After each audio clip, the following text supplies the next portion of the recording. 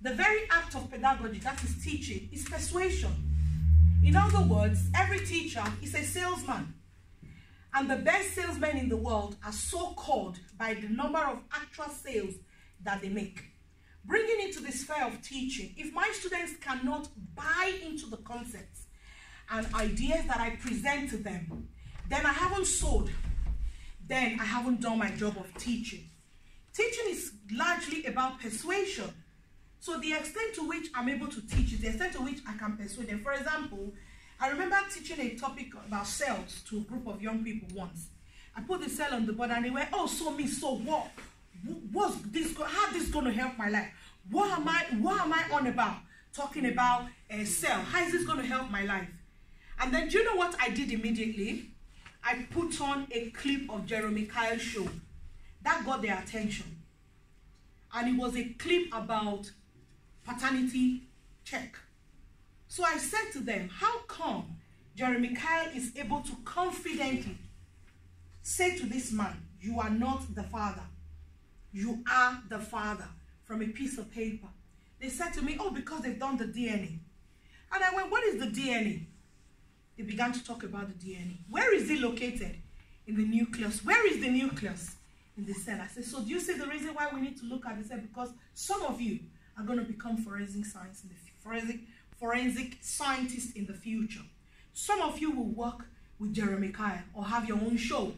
At least you need to understand the basis of what's the components of a cell. Needless to say that they never questioned my teaching again.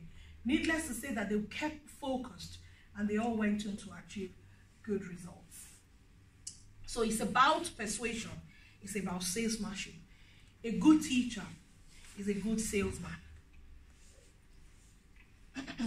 But if I'm able to sell, that's what I've explained here by and large.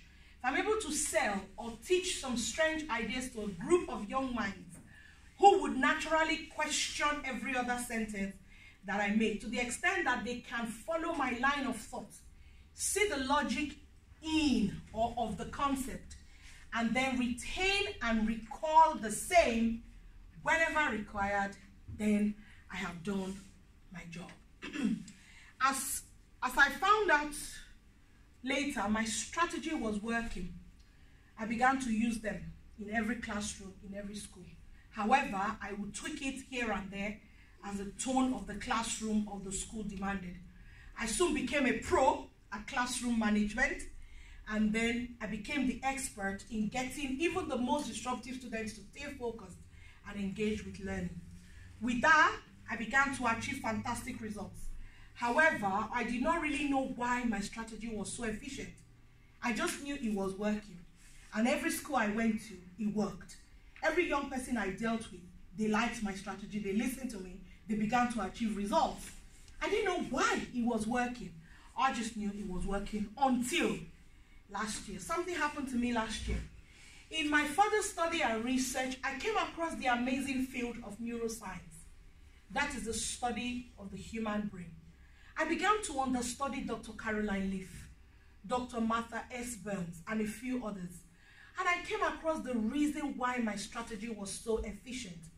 And in one word, it is neuroplasticity. I'm going to play a short clip. Neuroplasticity, to put it shortly, is the science that tells us that the human brain can be changed. So the reason why my strategy was so efficient was because I was transforming the brains of the young people. I was changing their brain. I was carrying out neuroplasticity.